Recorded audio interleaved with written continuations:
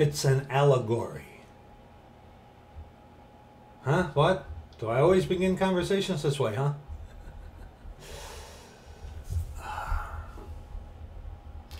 The gospel is repentance towards God and faith toward our Lord Jesus Christ. Preaching the death, burial, and resurrection of our Lord Jesus Christ and the blood that he shed on the cross to make remission of sins, to make an atonement for our sins. There is only one gospel to preach, to the Jew first and also to the Greek. The Greek is a Gentile. But when it comes on to the Muslim, the sons of Ishmael, the legitimate sons of Ishmael, there's only one gospel to preach. I myself have encountered Muslims before, mano y mano, and I've had the opportunity to witness and to speak mano y mano with Muslims before. And actually it was 3. And being able to engage in conversation with these Muslims mano y mano, man to man.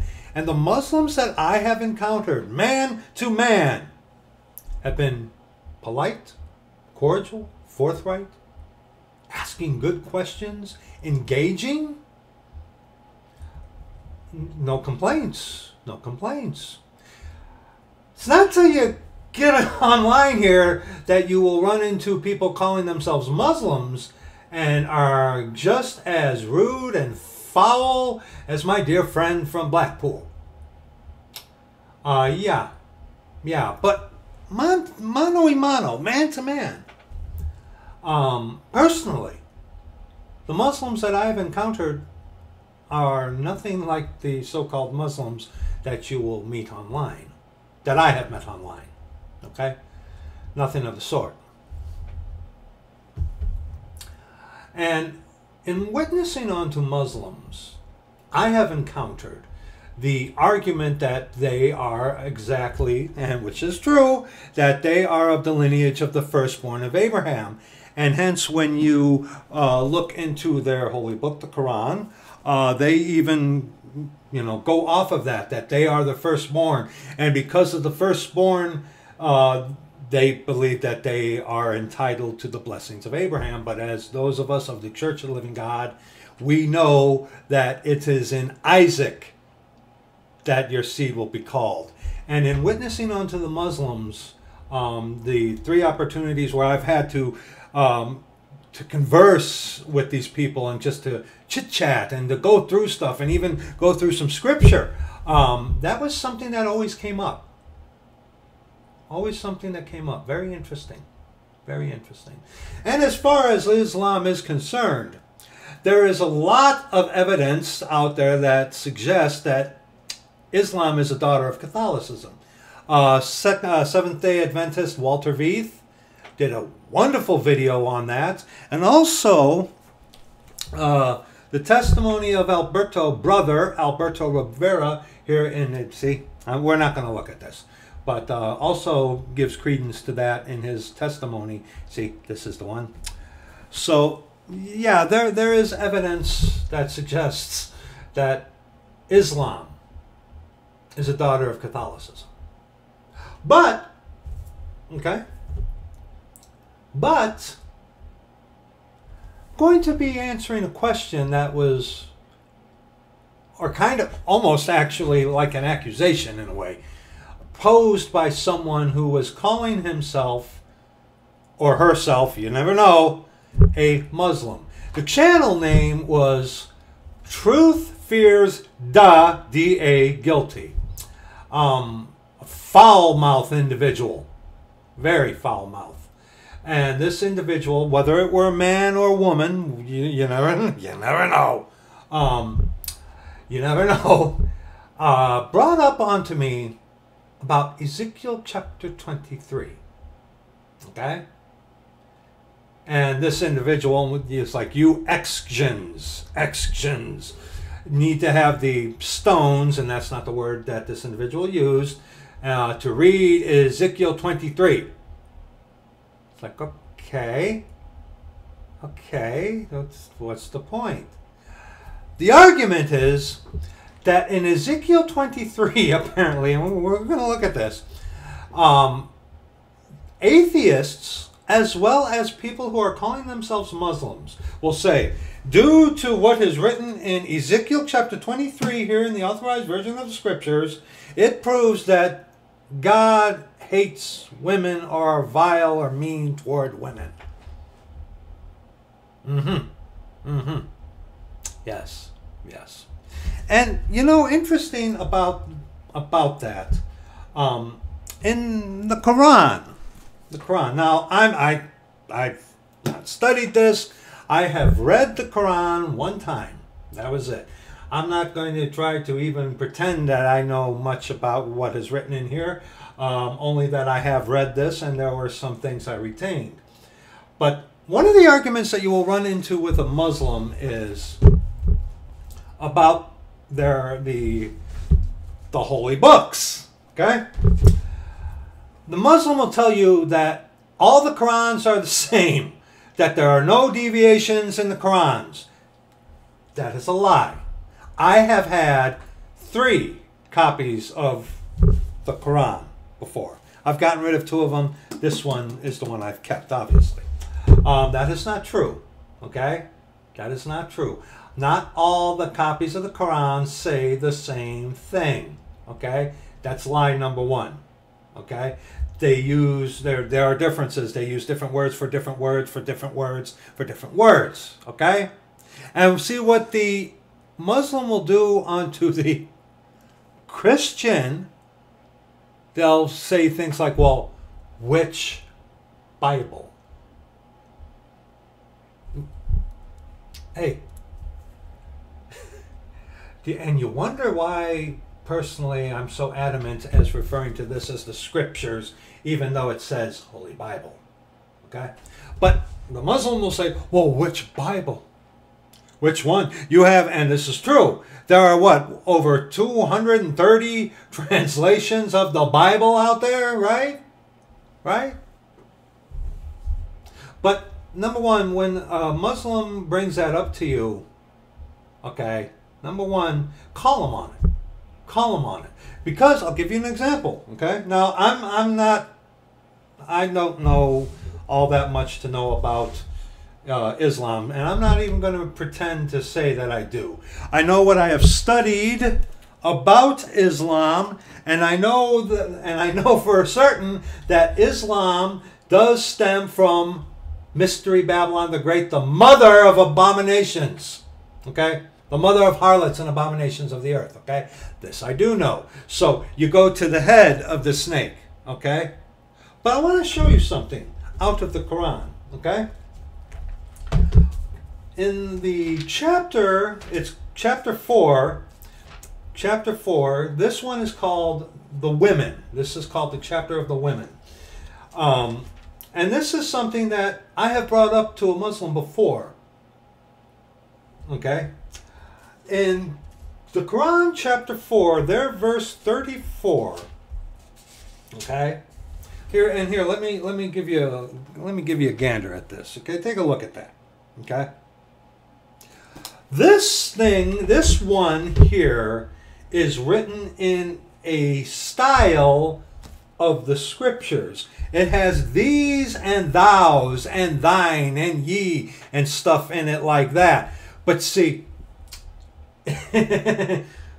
it's used inaccurately when you read this. When I read this, the usage of thee, thy, thine, ye, and stuff like that. The usage of it within this version of the Quran was inaccurate in places.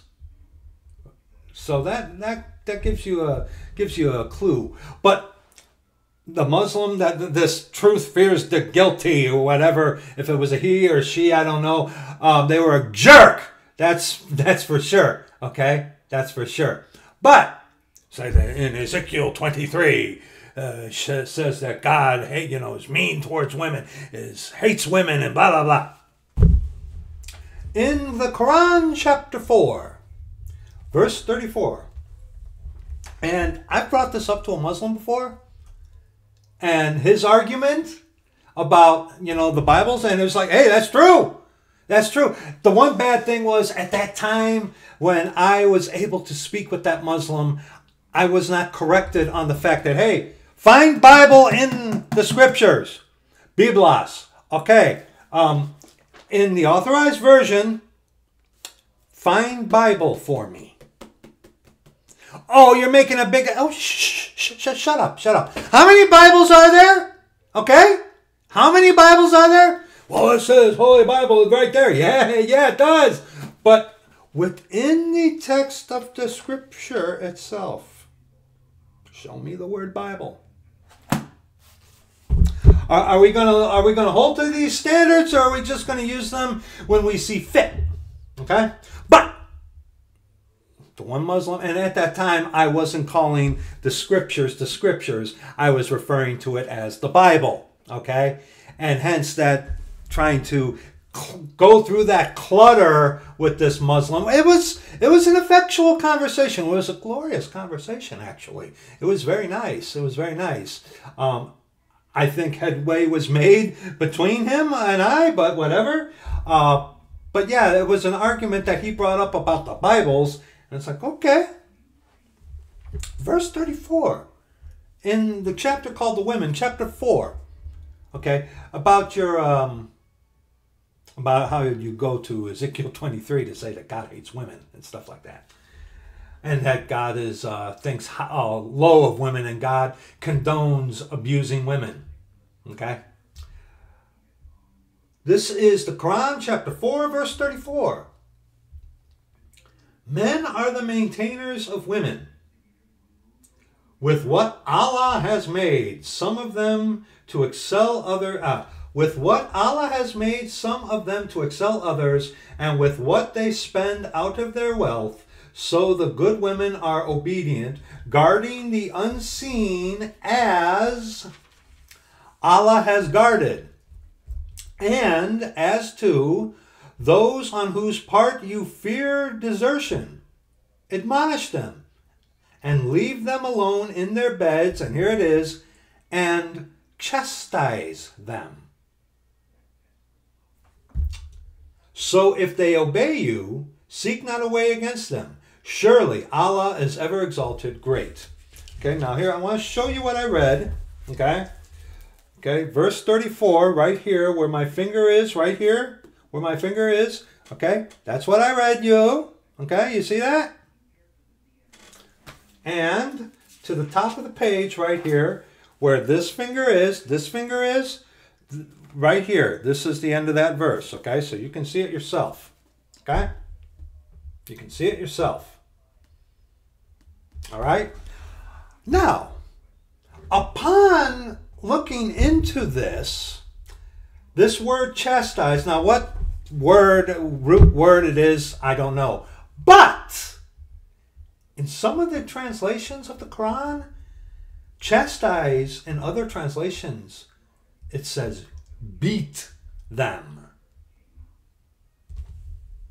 And if you happen to be a Muslim who is worth your salt at all, you would have to agree to that.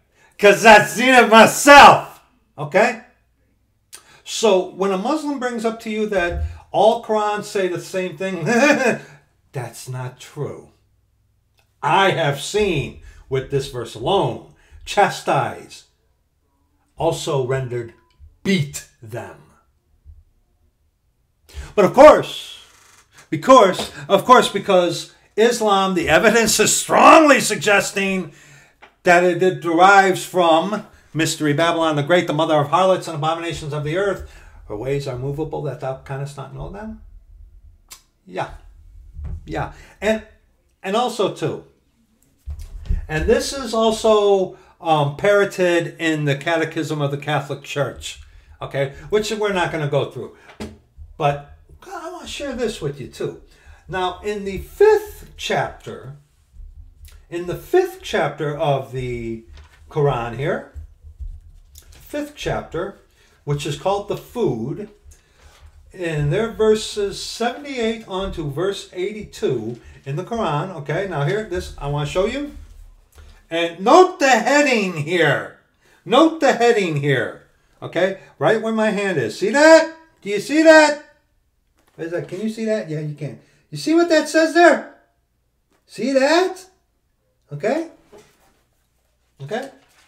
And that's verse 78. And we are going to read on to verse 82, which culminates in this, on this thing. So we're going to read this side here, and this is the end of it where my finger is, right here, okay?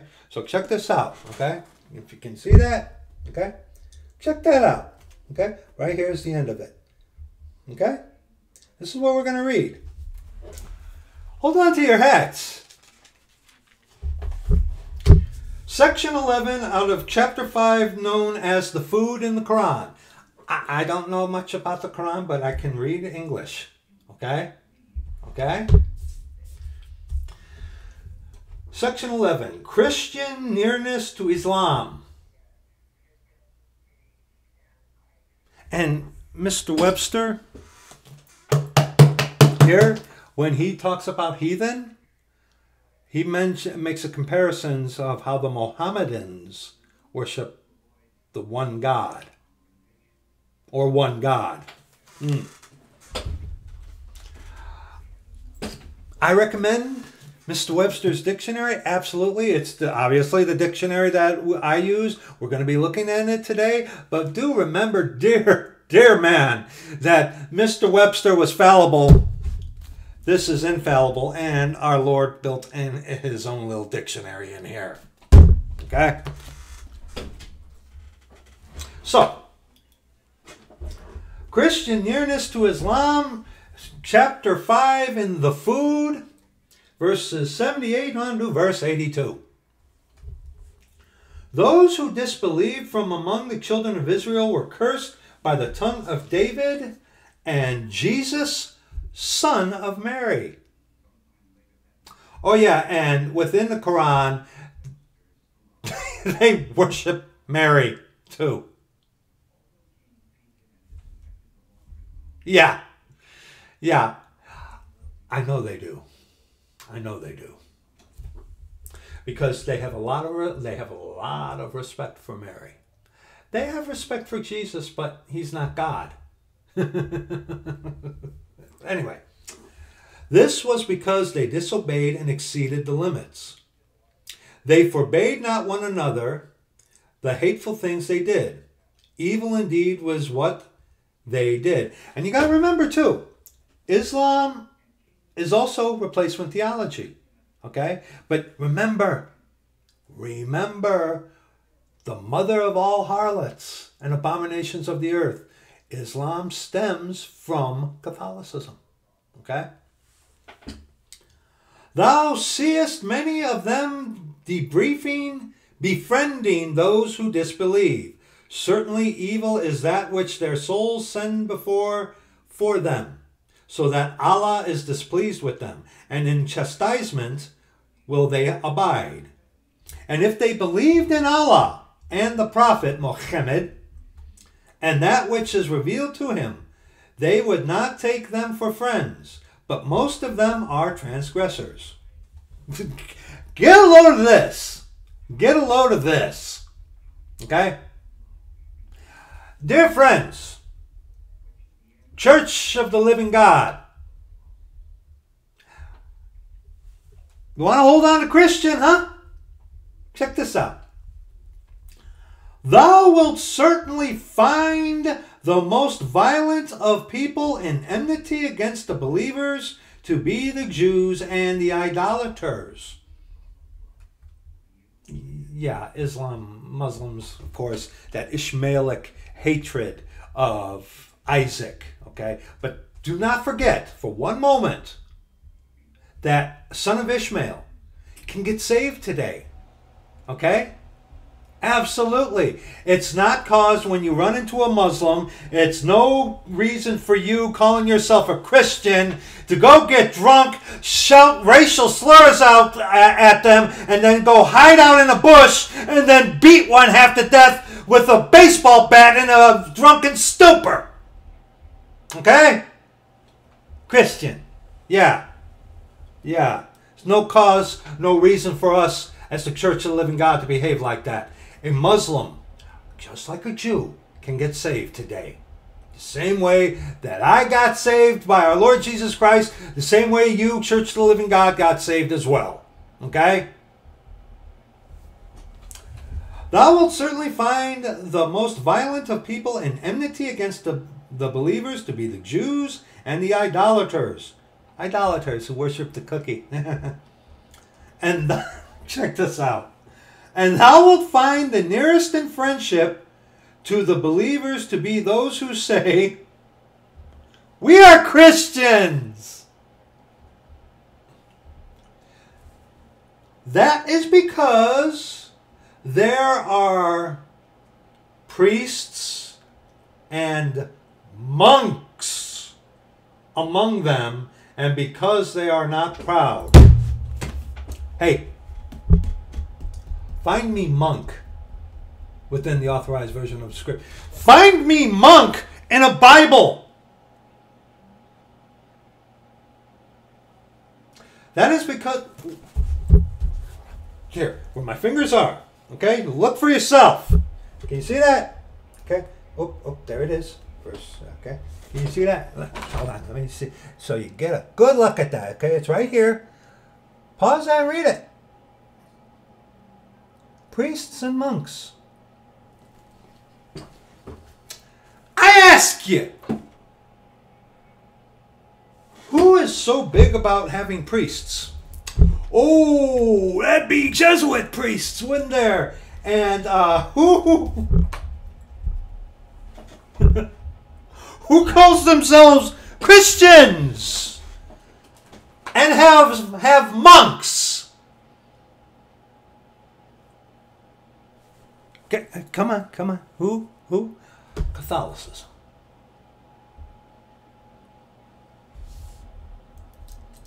My dear Muslim friend,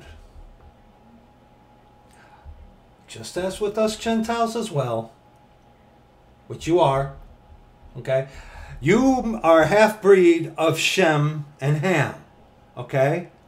Just like Timothy was a half-breed of Shem and Japheth, okay? You can be saved. There will be a link in the description box where you and I will reason together. Okay? And if you are anything like the Muslim people that I have encountered mano a mano, you would find it interesting. Unless you are these disputatious devils like this truth fears the guilty individual was. Okay? Your religion, dear friend, seek the evidence yourself, is derived from Mystery Babylon the Great, the mother of harlots and abominations of the earth. And who is that? Roman Catholicism, Satan's church. Okay? Now, enough of that. Let's get to the topic at hand. Okay? Get your Authorized Version of the Scriptures. And go to Galatians. What? I thought it was in Galatians chapter 4. Galatians chapter 4.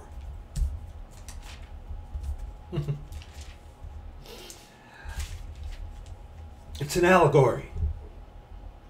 And, you know, reading something, there's something called context, and reading the entire chapter. Okay? Galatians chapter 4. We are going to be reading from verses 22. Actually, let's read from verse 19 on to verse 31 in Galatians chapter 4. Please follow me along in the scriptures. Hey. Okay? If you don't have the Authorized Version of the Scriptures, please listen, and Lord willing, I will do my best not to trip up on anything I say. Okay? Don't use a Bible. Get the Scriptures. Okay? Please. And follow me along. Galatians chapter 4, verses 19 on to verse 31. Follow me along. Come on. My little children, of whom I travail in birth again until Christ be formed in you. I desire to be present with you now, and to change my voice, for I stand in doubt of you. Tell me, ye that desire to be under the law, Do ye not hear the law? For it is written that Abraham had 2 sons, the one by a bondmaid, the other by a free woman, Hagar and Sarah. Okay? Hagar was an Egyptian of Ham. Sarah was a Shemite of the Hebrews, because remember, unto Abraham, who was at first Abram, the title, the name Hebrew was ascribed to him. Okay? So the Hebrew line is derived from Shem, because God chose Abraham. And you Muslims out there even will admit that God chose Abraham. But see, God also chose Isaac. And Isaac will, okay? And Isaac is your seed called, okay? All right? Even though Ishmael is the firstborn. But, okay? For it is written, verse 22, again, that Abraham had 2 sons, the one by a bondmaid, Hagar, the other by a free woman, Sarah. But he who was of the bondwoman, Ishmael, was born after the flesh. But he of the free woman, Isaac, Sarah, was by promise. Now, verse 23 right there is a cut and done dry deal. That explains it perfectly. What does this mean? When you read the accounts of God's promise that from your loins an heir will come, okay? Instead of waiting on God, Abraham, as kind of egged on by his wife Sarah, sisters, take note of that, on what not to do, okay? Sarah went to Abraham with her handmaiden. It's like, here, take my handmaiden, Egyptian, and go in unto her and have children, that I could have children, or something like that, okay? That is the account in Scripture. See, God made a promise to Abraham that an heir of his own loins would be born of Sarah. But see, they took it upon themselves to bring about the promises of God. So when Paul here says through the Holy Ghost, and the Lord is that Spirit, the Holy Ghost, our Lord Jesus Christ, who is our Father, who wrote the Scriptures through man, okay? But he who is of the bondwoman, Hagar the Egyptian, was born after the flesh, meaning they took it upon themselves to bring about God's promises. And what has that produced?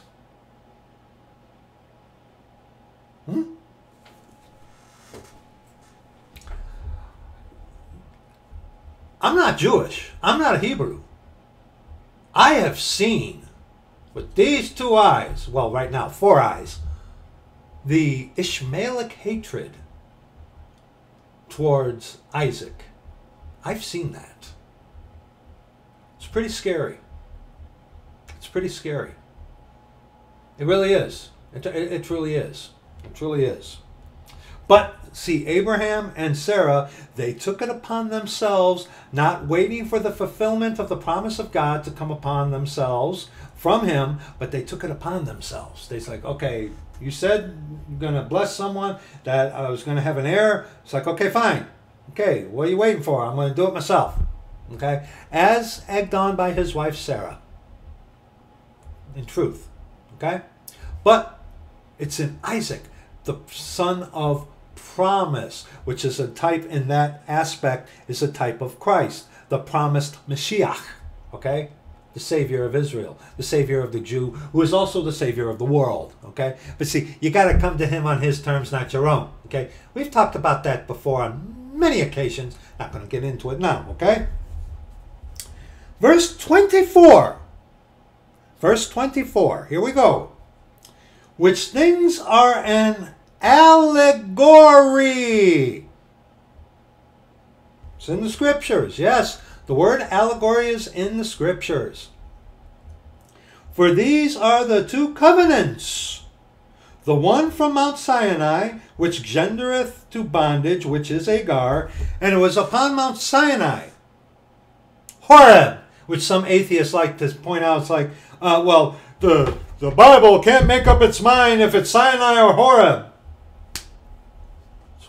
one and the same. Okay, but never mind about that. Okay. Verse 24 is talking about where it says, the one from Mount Sinai, which gendereth to bondage, which is Agar. It was on Mount Sinai where it received the Ten Commandments. Okay? The law. The law. Okay?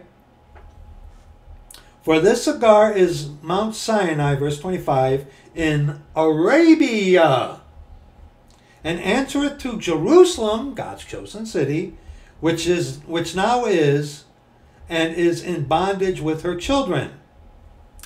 But Jerusalem, which is above, is free,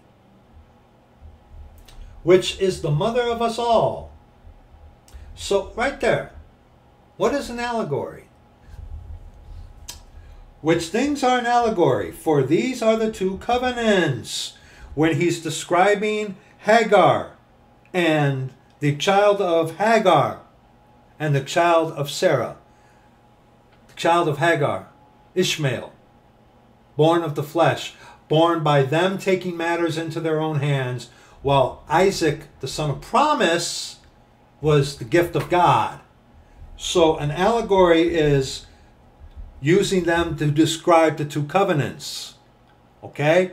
That's what the allegory is. It's an allegory. It's a figure of speech. Okay? Let's look at verse 24 again. Which things are an allegory, for these are the two covenants. So he's using the bondwoman of the bondwoman and the free woman as an allegory to describe the law and what we have today, the two covenants. One of works and one of promise. Okay? That's what that is. That's what an allegory is. Okay? It's an allegory. And if you read Scripture, our Lord Jesus Christ, God our Father, He uses quite a bit of allegory within Scripture. Okay? It's not uncommon. Okay? Let's continue now. Verse 27. For it is written, Rejoice thou barren that bearest not. Break forth and cry, thou that travailest not. For the desolate hath many more children than she which hath 100. Now we, brethren, as Isaac was, are the children of promise. See, because if you do something to bring about God's promises, you're doing it on your own and you have somewhat to glory, right? Because this is what you have done. But if it comes to you by promise of the Lord, who gets all the glory? Okay? Allegory. It's an allegory, dear friend. But as then he that was born after the flesh persecuted him that was born after the Spirit, even so it is now. And oh boy, those who are after the flesh, you're saved because you say you are. Those who are after the flesh, who worship the skin suit, what do? But as then he that was born after the flesh, taking it upon yourself, you save yourself by your own belief. Born after the flesh. Oh, I'm a good person. There was a reason why God died for me, because there's something good in me. Born after the flesh, you gave up all this stuff. Don't touch, taste not, handle not.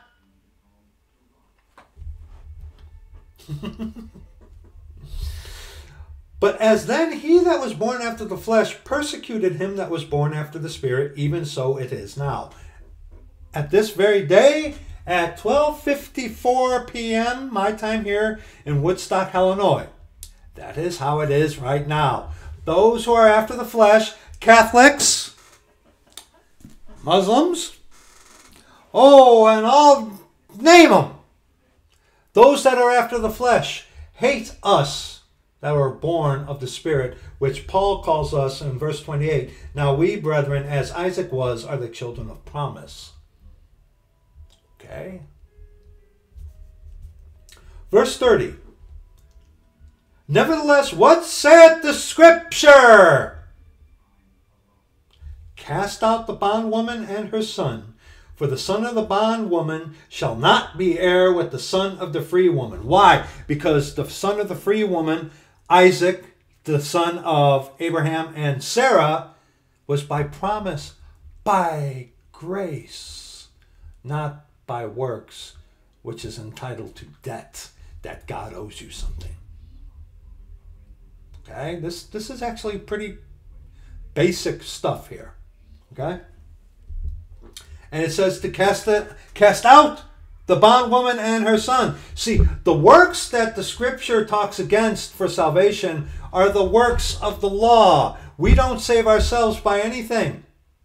We come to Him on His terms, broken of our self-righteousness. See, when someone is saved by their own belief, you're saved by something you do, by your belief.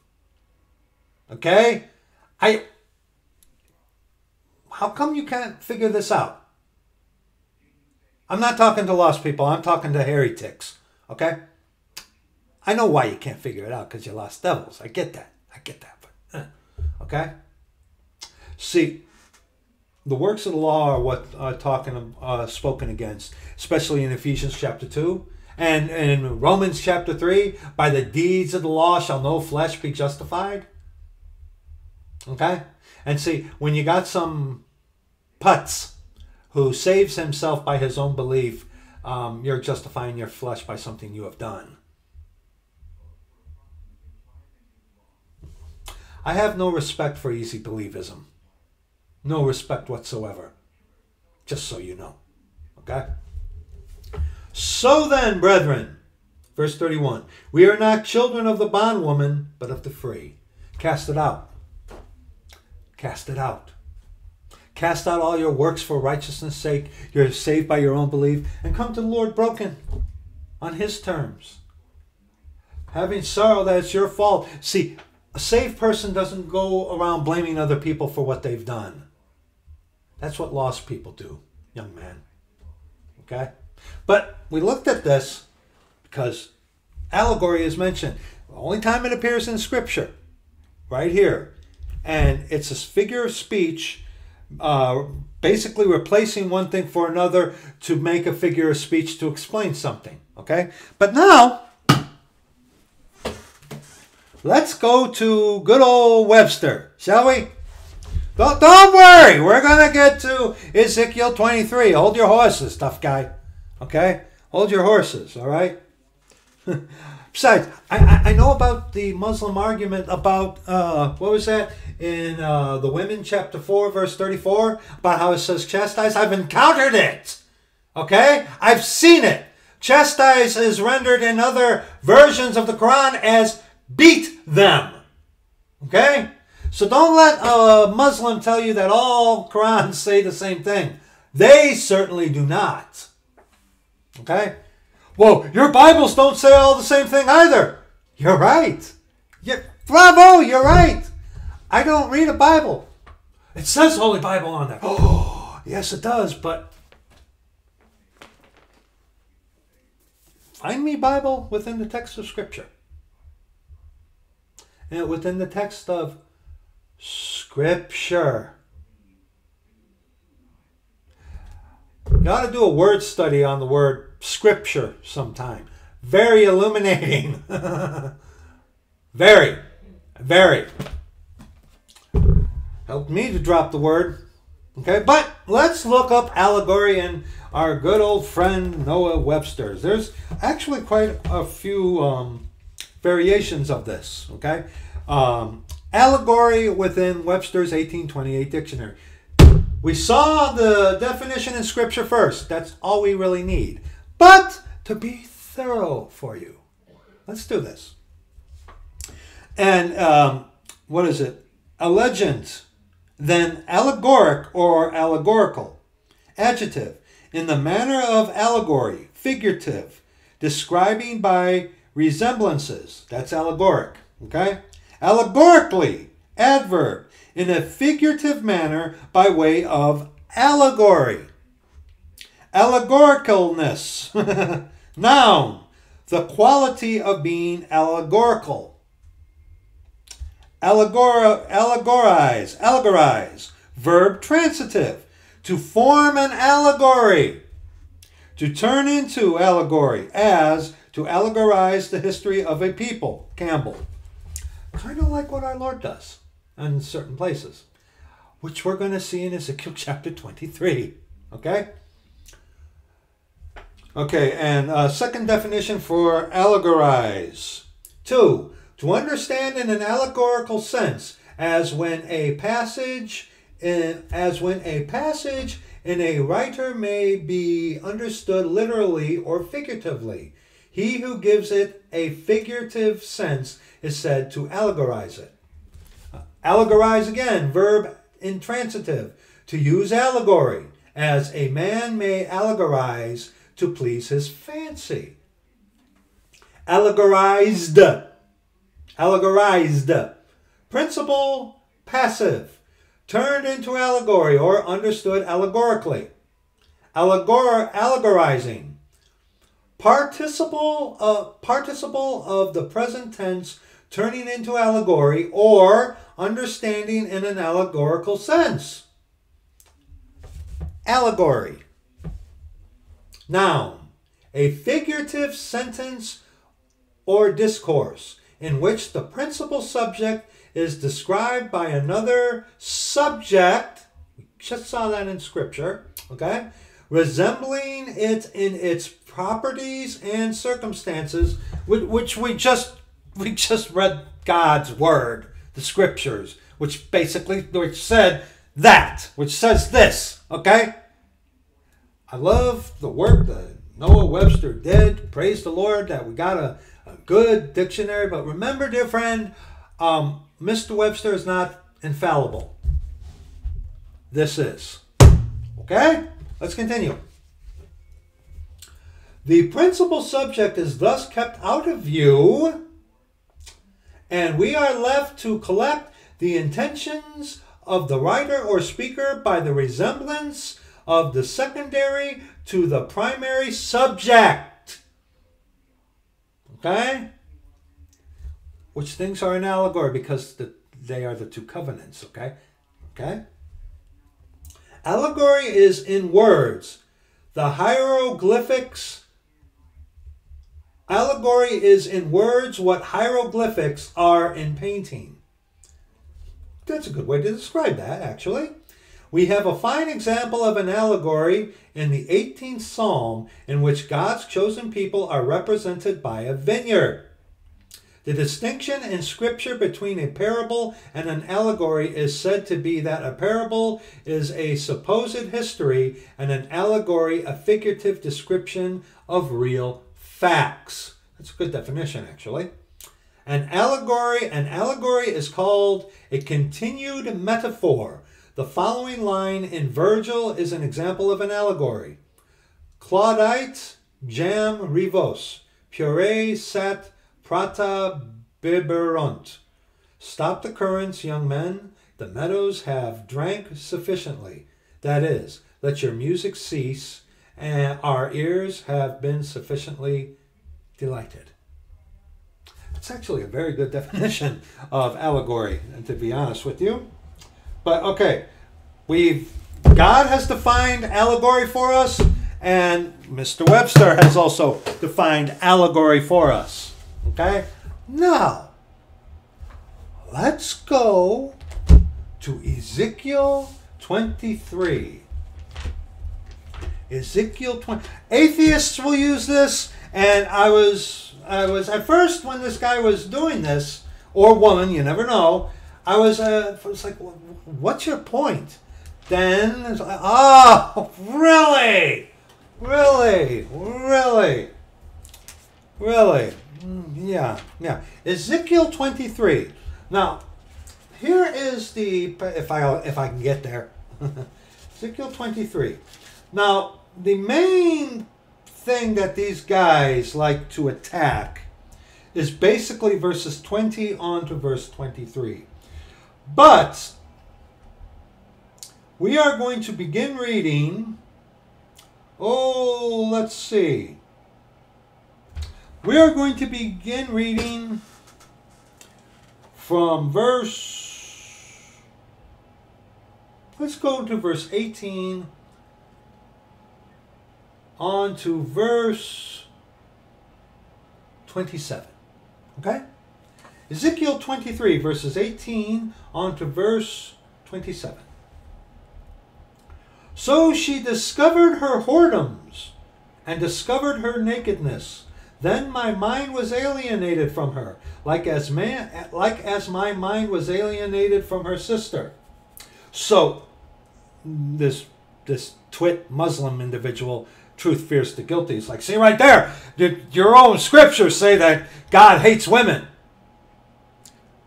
Esther and Ruth. And you're calling yourself a Muslim, right? Yeah, and yet you guys worship Mary.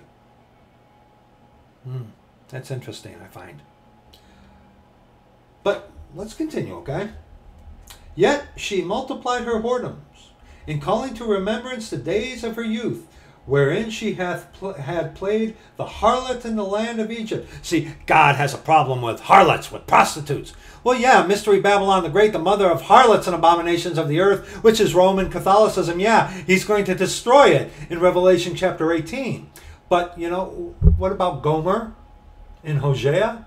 And the woman, Mary Magdalene and stuff like that? The harlots and the publicans will come to the kingdom of God before the religious Pharisees would. Okay? Okay? No, see, you devils, you're twisting something and not telling people things that they need to know about the context and what is allegory. Okay? Let's continue. Here's the big ones in question. For she doted upon her paramours, whose flesh is as the flesh of asses, and whose issue is like the issue of horses. Gotta bring this up. Go to Psalm, not Proverbs, brother. Psalm 39. This is very interesting. Very interesting. Psalm 39. Psalm 39, verse 9. Oh, no. Psalm 32, excuse me. Psalm 32, verse 9. Okay? Psalm 32. Let's read verses 8 and 9. I will instruct thee and teach thee in the way which thou shalt go. I will guide thee with mine eyes. Be ye not as the horse, or as the mule, which have no understanding, no departing from evil, whose mouth must be held in with bit and bridle, lest they come near unto thee. The ox knows his master's crib, and the ass knows his owner, or something like that in Isaiah chapter 1. But my people do not know, nor do they consider. It's a frightful thing when the Lord is comparing you to a horse or an ass, which need to have their mouths held in with bit and bridle. Kind of like they're in bondage to something. Let's continue in Ezekiel chapter 23. And noting in verse 20, for she doted upon her paramours, whose flesh is as the flesh of asses, and whose issue is like the issue of horses. Thus thou callest to remembrance the lewdness of thy youth, and bruising thy teats by the Egyptians for the paps of thy youth. Therefore, O Aholibah, your God is really mean to this Aholibah. Thus saith the Lord God, behold, I will raise up thy lovers against thee, from whom thy mind is alienated, and I will bring them against thee on every side. The Babylonians and all the Chaldeans, Pekod and Shoah and Koah, and all the Assyrians with them, all of them desirable young men, captains and rulers, great lords and renowned, all of them riding upon horses. Oh yeah, God really has a problem with women, doesn't he? It's an allegory. Wait for it. And they shall come against thee with chariots, wagons, and wheels, and with an assembly of people, which shall set against thee buckler and shield and helmet round about. And I will set judgment before them, and they shall judge thee according to their judgments, leaving these two women over to the judgment of those who judge them, to the Babylonians, leaving them to their captors, leaving them to their own devices, leaving them to their just rewards, which they have so much earned. Oh, yeah. Yeah, God really has a problem with women, doesn't he? Yeah. And I will set my jealousy against thee, and they shall deal furiously with thee. They shall take away thy nose and thine ears, and thy remnant shall fall by the sword. They shall take thy sons and thy daughters, and thy residue shall be devoured by fire. Wow, God's really mean to women, isn't he? They shall also strip thee out of thy clothes, and take away thy fair jewels. Thus I will make thy lewdness to cease from thee, and thy whoredom brought from the land of Egypt, so that thou shalt not lift up thine eyes unto them, nor remember Egypt any more. Wow. Wow. So yeah, if you just read that, see, your God has a really big problem. He's mean towards women. He's mean toward prostitutes. What about Gomer and the women who our Lord Jesus Christ, God our Father, touched? Yeah? No, but this is it, right? It's an allegory, genius. I'll prove it to you. Now, we started at verse 18. Let's start at verse 1, shall we?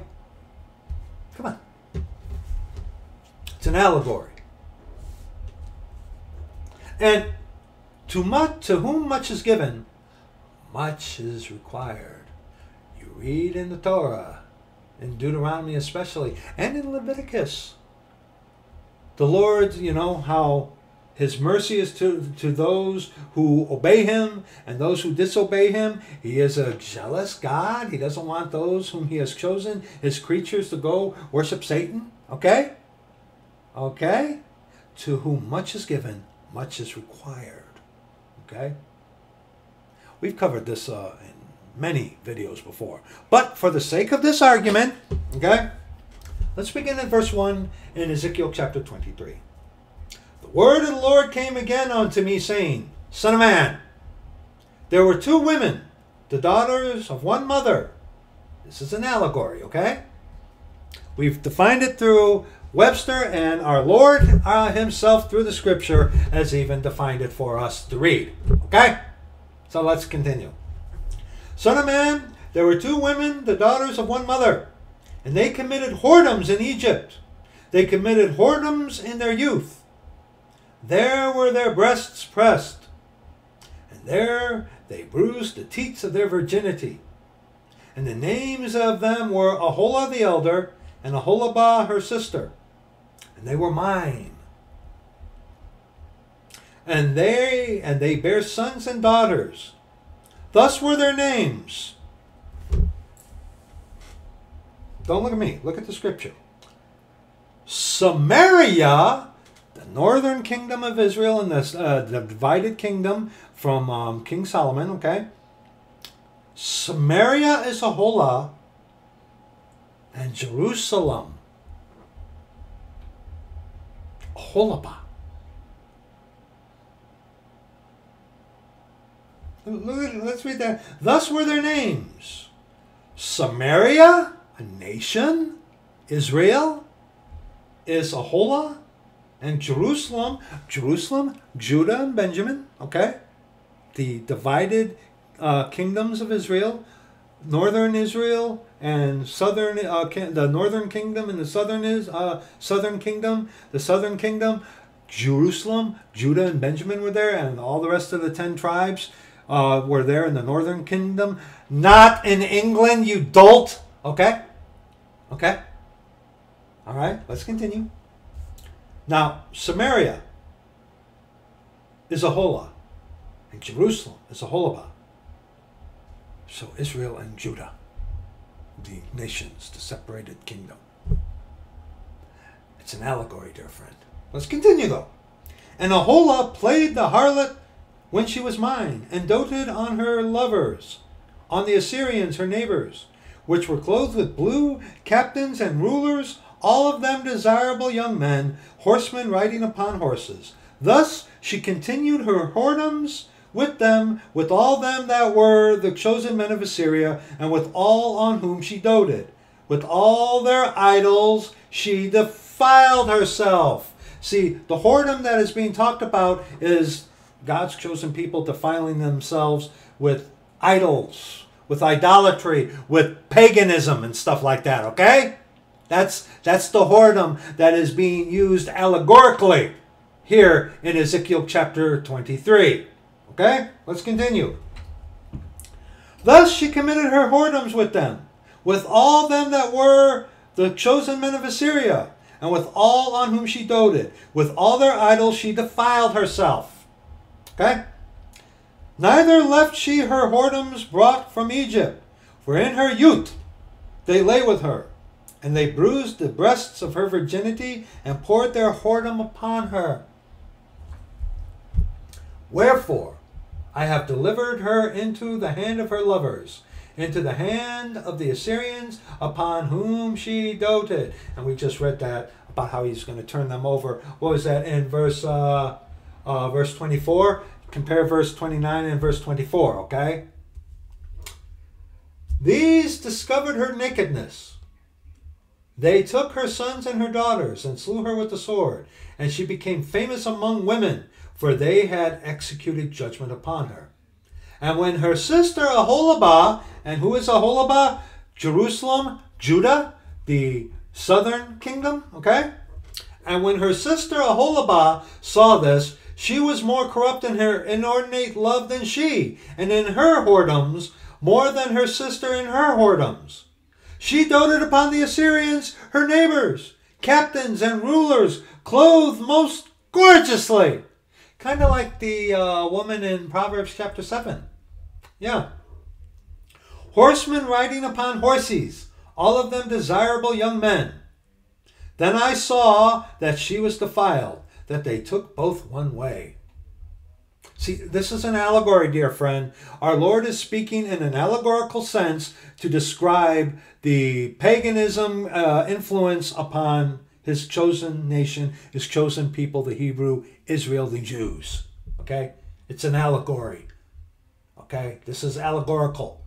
Okay? Our Lord is speaking in allegory. Okay? This is what this means. All right? Verse 14. And that she increased her whoredoms. The whoredoms is defiling herself with idols, going after paganism and stuff like that. Okay? For when she saw men portrayed upon the wall, the images of the Chaldeans portrayed with vermilion, girded with girdles upon their loins, exceeding in dyed attire upon their heads, all of them princes to look to, after the manner of the Babylonians of Chaldea, the land of their nativity. And as soon as she saw them with her eyes, she doted upon them, and sent messengers unto them into Chaldea. And the Babylonians came to her into the bed of love, and they defiled her with their whoredoms. And she was polluted with them, and her mind was alienated from them. So, Samaria, Israel, okay? Northern Israel, the northern kingdom, is Aholah. Jerusalem, Judah, is Aholibah. It's an allegory. It's an allegory. God does not hate women. Woman was made for man, not man for woman. Okay? Yes, God hates sin. God hates harlotry. But a harlot, a prostitute, as you were, the modern phrase, can get saved today. And I know of a dearly, dearly beloved sister, a dear sister, who has confided in me that she was once a harlot herself. Okay? So a harlot can be saved today. Okay? A harlot can be saved today. Our God, our Father, our Lord Jesus Christ does not hate women. Okay? So when you run into this, dear brethren, Church of the Living God, be aware. I've run into this by an individual claiming to be a Muslim, talking about Allah, truth, fears, D-A, guilty. That was the channel name, okay? And this was their argument, that our God hates women. Yeah. 1 Corinthians chapter 2. Oops. 1 Corinthians chapter 2. 1 Corinthians chapter 2. 1 Corinthians chapter 2. And I, brethren, when I came to you, came not with excellency of speech or of wisdom, declaring unto you the testimony of God. For I determined not to know anything among you, save Jesus Christ and him crucified. And I was with you in weakness and in fear and in much trembling. And my speech and my preaching was not with enticing words of man's wisdom, but in demonstration of the Spirit and of power. See, devils will use rhetoric, will use philosophy, will use man's wisdom to try to persuade you that they are something that they are not, that they are spiritual. Yeah. And my speech and my preaching was not with enticing words of man's wisdom, but in demonstration of the Spirit and of power, that your faith should not stand in the wisdom of men, but in the power of God. Howbeit we speak wisdom among them that are perfect, saved with our Lord Jesus Christ, God our Father, saved by him, new creatures in Christ Jesus, whose hearts are perfect with him. Yet not the wisdom of this world, nor of the princes of this world that come to naught. And who is the prince of the power of the air? But we speak the wisdom of God in a mystery, even the hidden wisdom, which God ordained before the world unto our glory, which none of the princes of this world knew. For had they known it, they would not have crucified the Lord of glory. But as it is written, eye hath not seen, nor ear heard, neither have entered into the heart of man the things which God hath prepared for them that love him. But God hath revealed them unto us by his Spirit, capital S. For the Spirit teacheth all things, yea, the deep things of God. And remember, God is a Spirit. Okay? For what man knoweth the things of man, save the Spirit, lowercase s, of man, which is in him? Even so, the things of God knoweth no man, but the capital S, Spirit of God. The Spirit of man. What is the Spirit of man?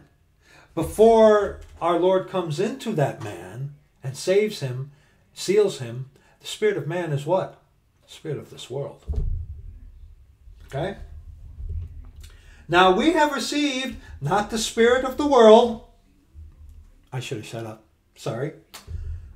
But the Spirit which is of God, that we might know, the things that are freely given to us of God, which things we also speak, not in the words which man's wisdom teacheth, but which the Holy Ghost teacheth, comparing spiritual things with spiritual. You're of the Church of the Living God, saved, born again, converted, a new creature in Christ Jesus. You have God within you. How many times do I got to tell you this? You know this. Bear with me. Okay? That seal until the day of redemption. Once saved, always saved. That circumcision made without hands. Okay? You have God within you. So, comparing spiritual things, God that is within you, with spiritual things. The Scriptures. Okay? Because, like he says in verse 2, for I determined not to know anything among you save Jesus Christ and him crucified. Who saved? That's what he determined to know. Who truly is of the Church of the Living God? Who is of the Church of God here? Who truly is saved? That's what he wanted to know. Okay? Verse 14. But the natural man receiveth not the things of the Spirit of God, for they are foolishness unto him, neither can he know them, because they are spiritually discerned. And even the polite, courteous, forthright Muslims that I have encountered, mano y mano, every single one, able to converse with them, have good conversation and discussion, going through scripture and stuff like that. Wonderful, wonderful time of witnessing and testimony. Amen. But at the root of it, which I kind of said to him too, but the natural man receiveth not the things of the Spirit of God, for they are foolishness unto him, neither can he know them, because they are spiritually discerned. See, a Muslim is a natural man. A Muslim does not know what Allah will do with them when they die. They can hope for the best. Just like with Catholicism, you can hope for the best. Good luck. Okay? But he that is spiritual judgeth all things. How? By searching the scriptures daily, whether these things be so. Yet he himself is judged of no man. For who hath known the mind of the Lord, that he may instruct him? But we have the mind of Christ. You got to also to remember, dear brethren, about what it says in James chapter 3. James chapter 3. Go there, please. James chapter, not the index. James chapter 3. James chapter 3. My fingers will get there. James chapter 3, verses 15 on to verse 17. Let's begin at verse 13 on to verse 18.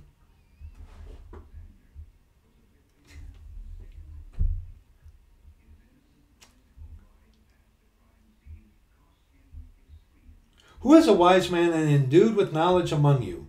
Let him shew out of a good conversation his works with meekness of wisdom. But if ye have bitter envying and strife in your hearts, glory not, and lie not against the truth. This wisdom descendeth not from above, but is earthly, sensual, devilish. This truth fears the guilty that I encountered was just that. Bitter, envy, and had strife. Just like a lot of the devils that I encounter here on YouTube and elsewhere outside our door. Okay? This wisdom descendeth not from above, but is earthly, sensual, devilish. For where envying and strife is, there is confusion and every evil work. But the wisdom that is from above is first pure, then peaceable, gentle and easy to be entreated, full of mercy and good fruits, without partiality and without hypocrisy. And the fruit of righteousness is sown in peace of them that make peace. And you know what? You tie that in to go back to Galatians chapter 4. That's a very good tie-in right there. Galatians chapter 4. Galatians chapter 4, verses 20. Where were we? Yes. Yes. Where is that? Galatians chapter 4, verses 21 on to verse 31 again. Tell me, ye that desire to be under the law, do ye not hear the law? For it is written that Abraham had two sons, the one by a bondmaid, the other by a free woman. But he who was of the bondwoman was born after the flesh, but he of the free woman was by promise. Which things are an allegory? For these are the two covenants, the one from Mount Sinai, which gendereth to bondage, which flesh is. Which flesh is. A religion of flesh is always bondage. Which is Agar. For this Agar is Mount Sinai in Arabia, and answereth to Jerusalem, which now is, and is in bondage with her children. But Jerusalem, which is above, is free, which is the mother of us all. In James chapter 3, but if ye have bitter envying and strife in your hearts, glory not, and lie not against the truth. This wisdom descendeth not from above, but is earthly, sensual, devilish. For where envying and strife is, there is confusion in every evil work, noting flesh. But the wisdom that is from above is first pure, then peaceable, gentle, and easy to be entreated, full of mercy and good fruits, without partiality and without hypocrisy. And the fruit of righteousness is sown in peace of them that make peace. Go back to Galatians chapter 4, picking up at verse 26. But Jerusalem which is above is free, which is the mother of us all. For it is written, Rejoice, thou barren that bearest not. Break forth and cry, thou that travailest not.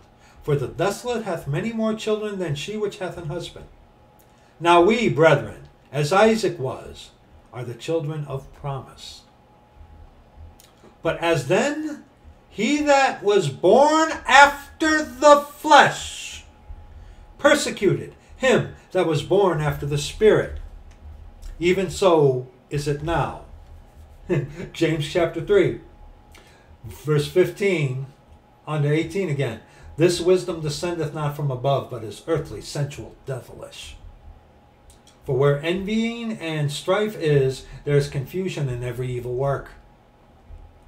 But the wisdom that is from above is first pure, then peaceable, gentle, and easy to be entreated, full of mercy and good fruits, without partiality and without hypocrisy. And the fruit of righteousness is sown in peace of them that make peace. Because it's given to us by promise, not by things we do.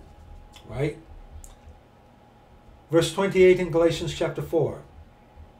Now we, brethren, as Isaac was, are the children of promise. But as then he that was born after the flesh persecuted him that was born after the Spirit, even so is it now. Nevertheless, what saith the Scripture? Cast out the bondwoman and her son, for the son of the bondwoman shall not be heir with the son of the free woman. So then, brethren, we are not children of the bondwoman, but of the free. See, it's an allegory. It's an allegory that is described, that's being talked about in Ezekiel chapter 23. It's an allegory. But see, brethren, it's not our responsibility to explain every single thing onto people who ask of us. We are to give a reason of the hope that is in us, yes, but we are not to engage or to answer every single, because I've done this myself. I've had emails where I've written 10-page dissertation explaining something. Just come back, well, what about this? Well, what about this? What about we explained it. I explained it to you. They keep coming. They keep coming, asking foolish and unlearned questions. These are the ones you need to avoid because they have no interest in learning truth. They're just asking questions to be disputatious, see. And you know, brethren, with some of these people, they can have a lot of knowledge taught by the wisdom of men, the wisdom of Jesuits, yes. But remember, the natural man receiveth not the things of the Spirit of God. Okay? You got to remember that. I have to remember that. Praise the Lord, He's allowing me to get a lot better at that because I still get lots of questions, but and you know, I answer them, you know, and if it's something too complex, a video is made. But you know, brethren, the truth is out there. And it is not our responsibility, like I said, to explain every nook and cranny. Okay? These people have to look for their own. Okay? We are here to kind of like, it's like, oh, here. Where are you sending them? To our Lord Jesus Christ through the Scriptures. The Scriptures. Our Lord Jesus Christ through the Scriptures. That's where we lead them. Okay? Please keep that in mind. And like I said, when you encounter some of these atheistic Muslims or whatever using these ridiculous arguments about Ezekiel 23, about how God hates women and stuff like that, point out that it's an allegory. Go to Galatians chapter 4. Then read the very first verses beginning at verse 1, I should say, in Ezekiel 23, verses 1 under verse 4. It's like, it's an allegory, man. That's what it is. That's what it is. You're just being disputatious. You have no desire for truth. So, that's going to be it for this kind of impromptu video. Hopefully this will help a couple of you if you encounter some of this. I mean, these... When I first encountered this by this individual, I was at first like, dude, what are you talking about? It's like, oh, really? Okay. And like I said, with the thing here in the Quran about how it says chastised, and in some versions of the Quran, which I have seen, says beat them. So that's going to be it for this video. As you can see, a quick video. Today is Sunday, the 16th. Brethren, please do keep us in your prayers. The 24th, my wife is going to have an MRI, and we're gonna officially find out what we already know. And that will not be spoken of until it actually happens, but we already know. You know, things have been getting a little rough around here lately because of such things. So please do keep us in your prayers. Please do keep us in your prayers. Lord willing, we are going to be having company next week. So this might be the last video for a little while. Because while we have company over here, you know, chance of fellowship and just to be with one another and whatnot. I'm talking about our best friend Alexander Hartley may be joining us here. So while we have company, going to be, you know, having fellowship, hopefully getting out to do some tracting too, you know, that kind of stuff. So that's what's coming. But anyway, wanted to get this done. Praise the Lord. Hopefully this helps some of you. Sorry if this was kind of stumbling and bumbling. I got just a bunch of notes, just wrote this out. This was very impromptu, so hopefully this helps some of you. Thank you so much for watching this. If you do, we love you. We will see you in the next video.